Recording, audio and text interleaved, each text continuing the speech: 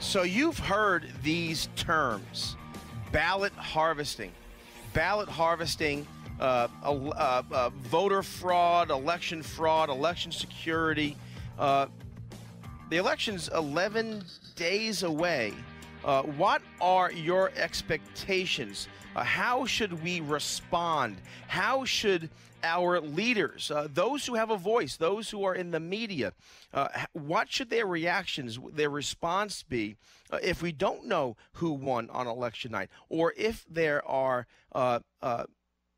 challenges in the various states? Well, joining the program now is Sean Roberts. He's the chief technologist with the Lincoln Network. And I know that you had a piece recently in Real Clear Policy, but this idea of potential election crisis, you've been on the forefront. Sean, welcome to WBAL. Thanks. Hey, so tell us about your piece. I'm sorry, guys. Tell us about your piece in Real Clear Policy.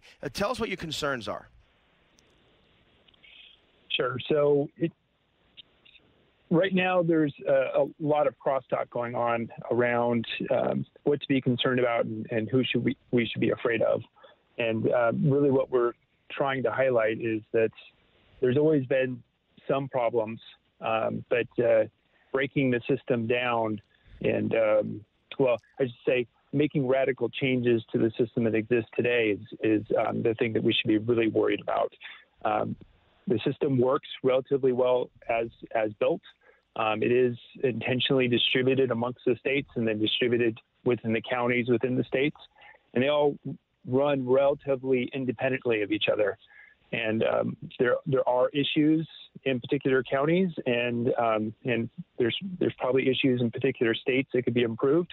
But overall, the system works as built, and we should focus on those individual areas that have problems and try to fix those rather than trying to make radical overhauls.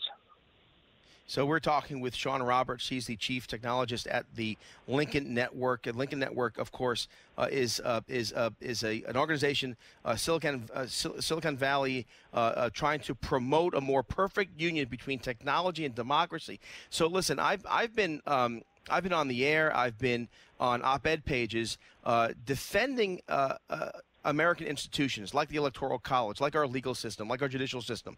And I know that many people, when they think of election violence or trouble, folks on the right point fingers at Portland, Seattle, and what's happening now. But I've been warning my conservative friends that we have an obligation, a responsibility to protect the institutions that we've been protecting all along, and that cooler heads need to prevail on election night if we don't have answers right away. What do you say about it? What's your message to conservatives and their responsibility coming up in a couple of Tuesdays? Well, I would say that the institutions, by and large, are working as built.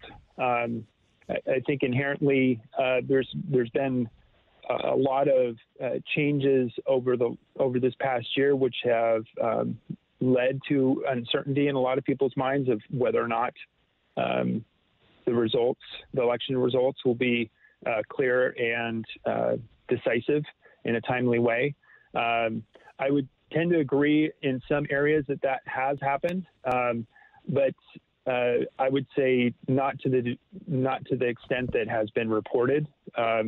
Certainly, if there's hundreds of thousands of more paper ballots coming in via a different way, via vote by mail by and large for a lot of areas, than normal, it's going to cause a little disruption in the way that they actually run elections.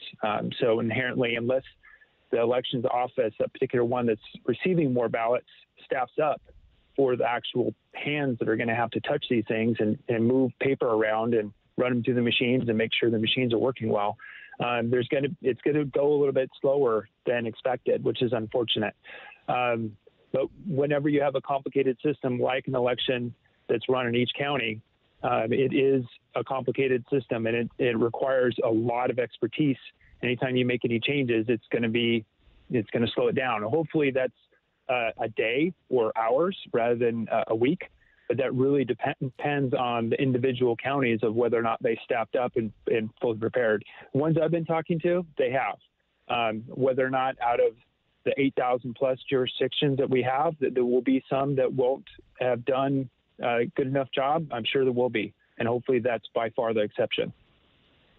We're talking with Sean Roberts from the Lincoln Network. So what about the major media, ABC, CBS, CNN, Fox News, and the rest? Have they been giving indication in terms of how they're going to cover election night? What if there is no call to make? Does the media, again, have a obligation, a responsibility to let their viewers know that just because there's no call doesn't mean that fraud or that there's a disruption, but this is going to be part of the process for 2020. What have you heard from the different, or maybe you haven't heard, but have the media outlets put forward this is what we're doing election night? Yeah, from what I've heard, I would say that there has been somewhat of a more recently more leaning towards calm from the different news outlets. Whether or not that will hold, I'm hopeful. I am optimistic that the states, that especially the swing states, they're fully aware, and I've spoken to quite a few of the election officials in these states. So they are aware that this is going to be all eyes on them, and their performance is going to be analyzed in the news media. So the translation between the secretaries of state, who generally make the call, their office makes the call, unofficial elections reports. The official elections reports are weeks out. Those don't happen right away. They never do. What gets reported are the unofficial results. So their timeliness and the quality of their unofficial results are going to be really critical and highly scrutinized, and they're well aware of this. So my expectation is that the news outlets will report this as they would normally, that if there is a large uncertainty, and they would report that accurately. But I do believe that the swing states, it's going to be close, and it's going to be very similar to 2016. So it will be highly watched. I'm sure a lot of people will be watching the news and very interested whether or not their candidate, their issues are going the direction they wanted it to be. I would urge everyone calm and patience. Sean Roberts, the Lincoln Network, I want to put your most recent Real Clear policy piece up on the Jerry Rogers Show page. Thank you so much for joining us. We'll keep our listeners updated on your work and expectations for election. And look, the bottom line is, in the modern world, the United States is hailed as the world's oldest democracy. Let's trust our institutions. Let's trust our legal system to get this right. Sean, you have a great afternoon. We'll talk to you soon. Thank you, sir. All right. That was Sean Roberts from the Lincoln Network. I think this is an interesting conversation because we have seen lots of violence in 2020, right? We've seen myriad riots in our cities, Portland, Seattle. We've seen unrest in our urban centers. We've seen violence. For a while there, it was day in and day out violence. We've seen police and riot police, and even in some instances, the National Guard. And so I think the message here is that, especially for my conservative friends, we support the unique institutions that make America America, the Electoral College, the separation of powers, the rule of law. And I think on election night, and perhaps even a day or days after the election, cooler heads must prevail.